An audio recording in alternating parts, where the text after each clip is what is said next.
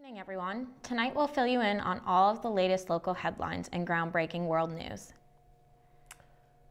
In this week's headlines, Amherst College sexual assault case advances in federal court, students react to Blarney weekend, and an exclusive interview with SGA Vice President up for re-election, Lily Wallace. I'm Leah Gedies. And I'm Maria Manning. You're watching UMass News Now.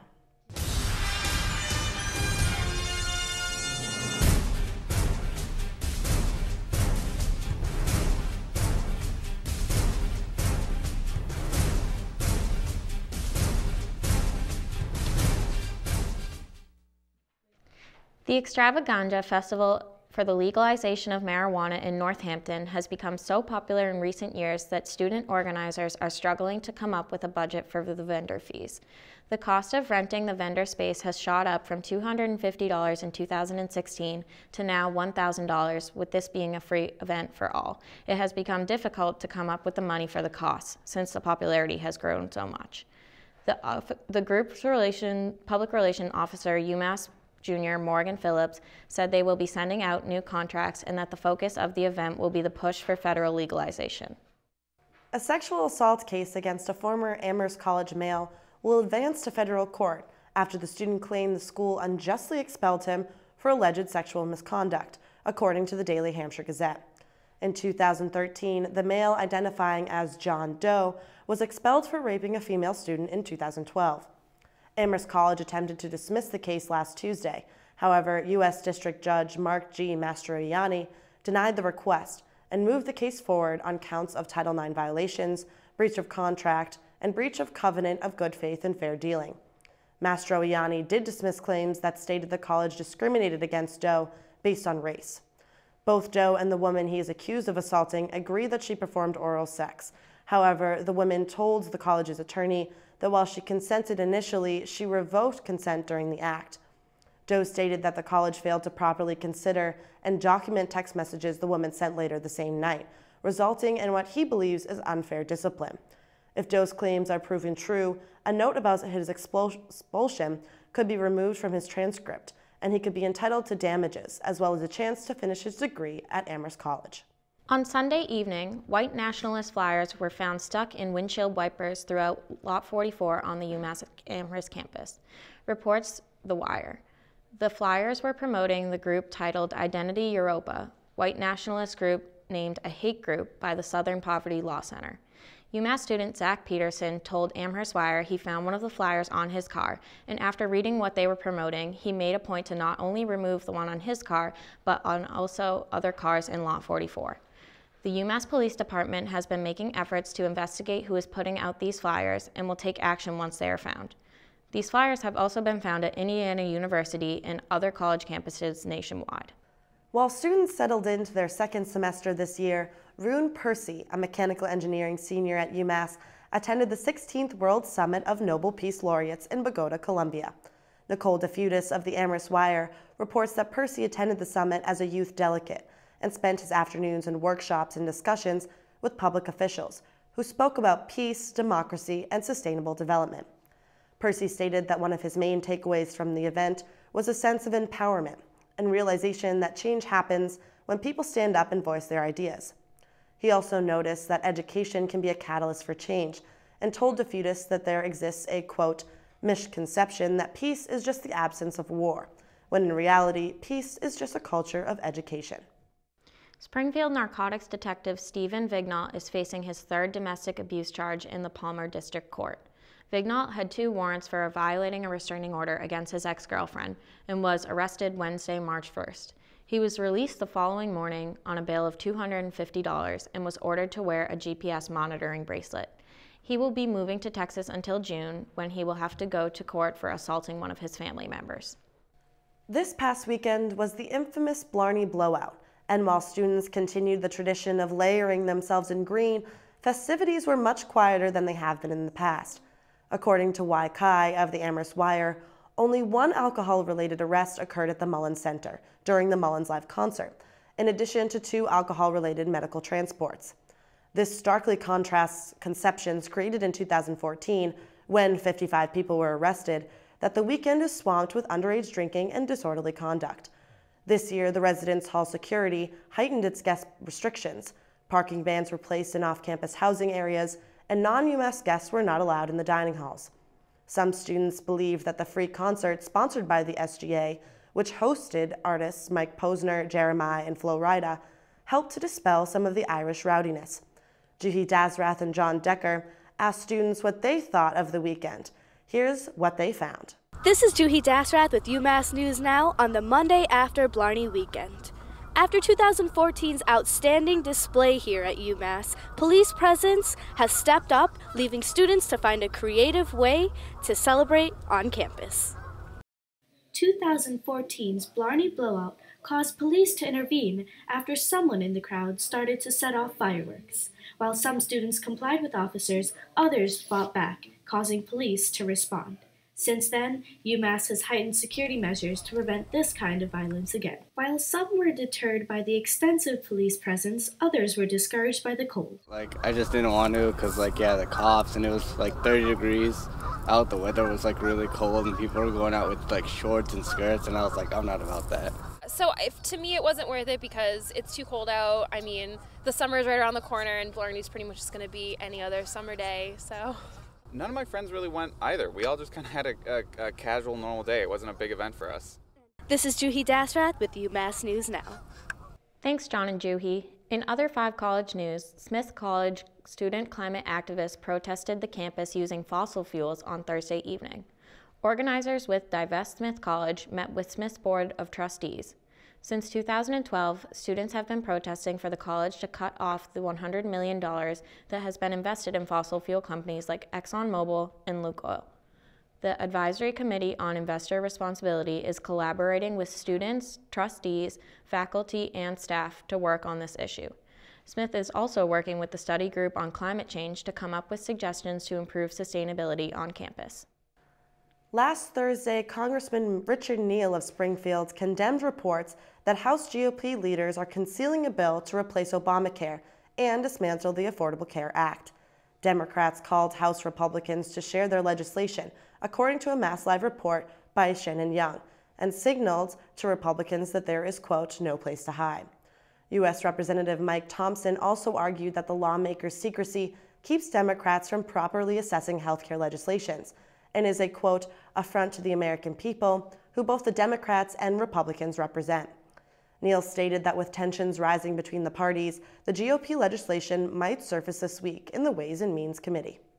Since Massachusetts' opioid abuse law has been released, which only allows the first prescription to be for up to 7 days and to people over the age of 18, over 8,000 doctors have been required to take over 20,000 courses related to prescribing pain medications.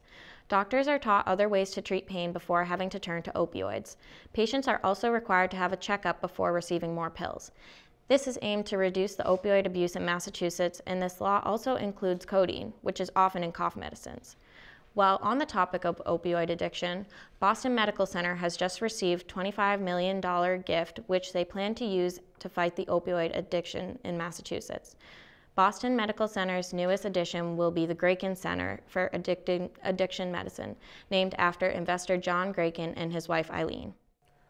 According to the Massachusetts Energy and Environmental Affairs website, Governor Charlie Baker has recently declared March the Massachusetts Maple Month.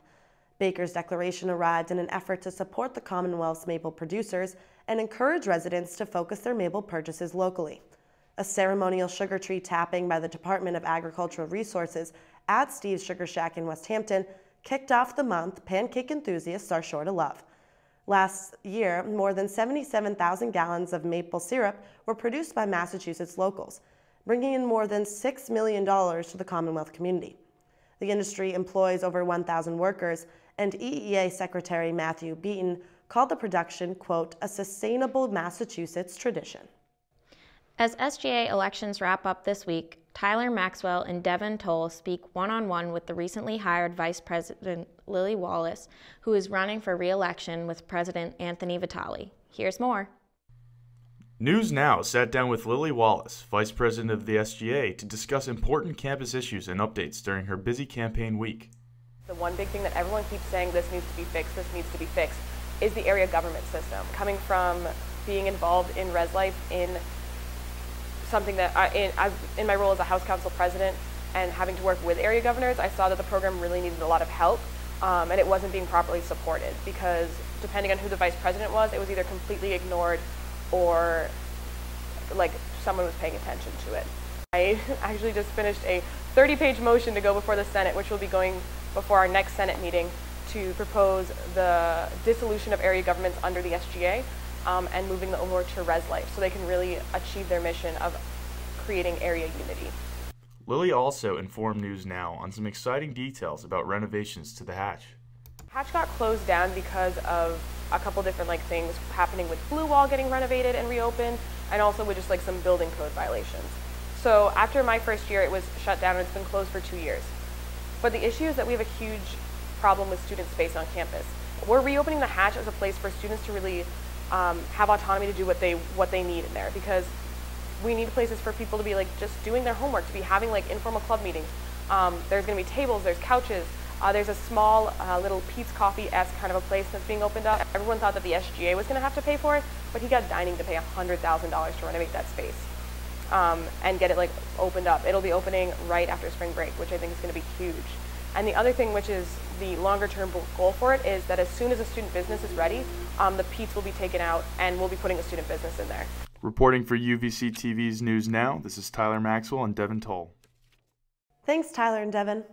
In national news, Attorney General Jeff Sessions recused himself last Thursday from an investigation pertaining to charges which suggested Russia interfered in the 2016 presidential election, reports the New York Times. This means that Sessions recognized he may have a conflict of interest with the affair and will not act as a judge in a case.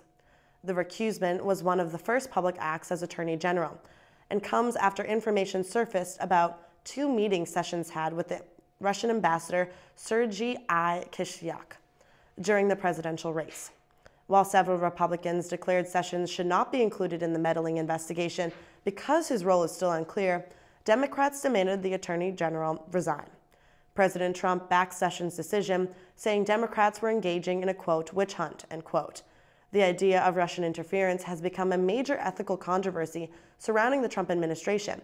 And on Thursday, the White House also confirmed that Trump's aide, Michael Flynn, had his own undisclosed meeting with the same Russian ambassador in December to, quote, establish a line of communication, end quote.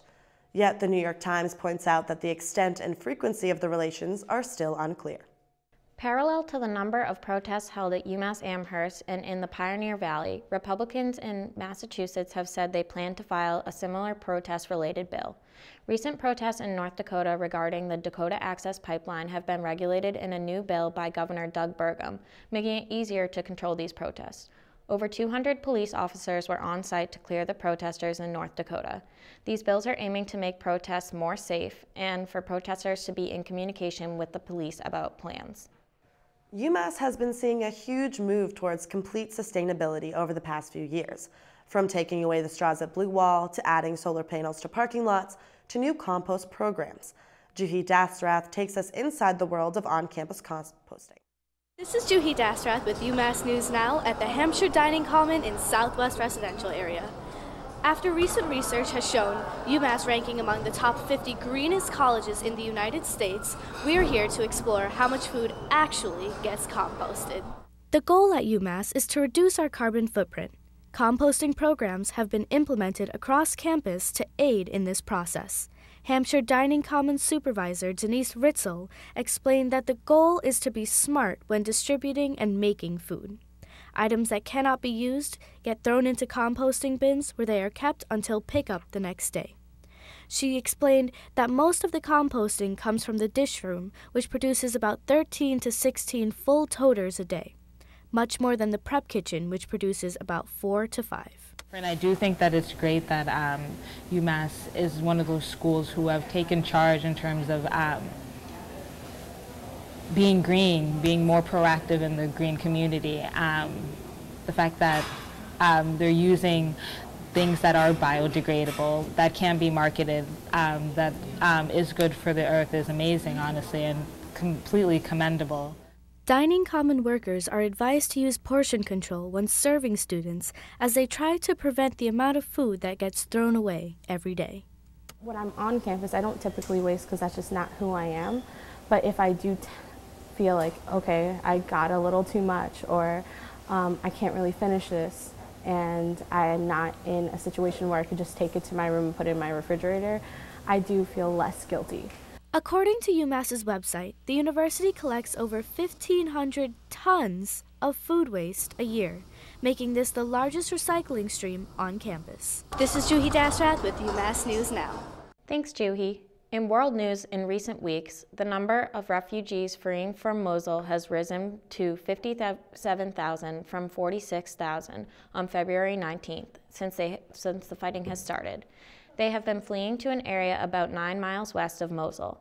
Large numbers of Iraqis have been leaving since the start of the military operation to take back the western part of the city from ISIS. 12 Mosul residents were treated as well last week for injuries that may have been caused from a terrorist attack. The Iraqi government is said to be able to handle another 100,000 displaced people from Mosul at refugee camps. Over the weekend, Twitter enthusiast President Donald Trump accused former President Barack Obama of wiretapping his phones during the 2016 campaign. CNN's Pamela Brown and Shimon Prokupecz reported Monday that FBI Director James Comey was incredulous about the tweets and, in order to prevent the FBI from looking bad, asked his staff to contact the Justice Department and have them dismiss the allegation. His request allegedly went unanswered, and the FBI Director continues to find a way for both his organizations and the Department of Justice to formally announce Trump's tweets as untrue. In his press conference Monday, Press Secretary Sean Spicer also stated that he is almost 100% certain that Trump and Comey have yet to speak about the issue, and added that he would let Comey speak for himself about his concerns for Trump's wiretapping accusations. And that concludes tonight's newscast. Be sure to tune in at the same time next week for all the latest local headlines. I'm Leah Gedies. And I'm Maria Manning. Thanks for watching UMass News Now, and have a great night.